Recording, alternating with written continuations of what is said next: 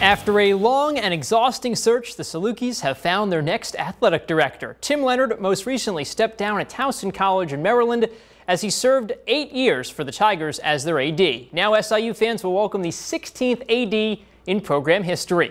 Leonard has spent 3 decades in athletics and now goes from Towson to Southern Illinois.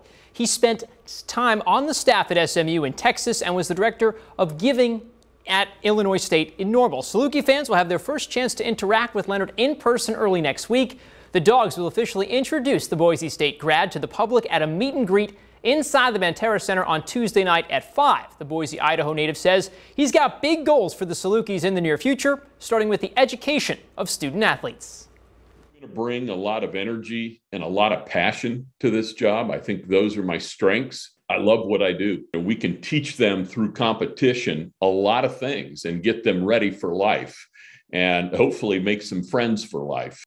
A reminder that meet and greet is Tuesday night at 5. It's open to the public. There is no cost. We'll have much more on the arrival of Leonard next week here on News 3.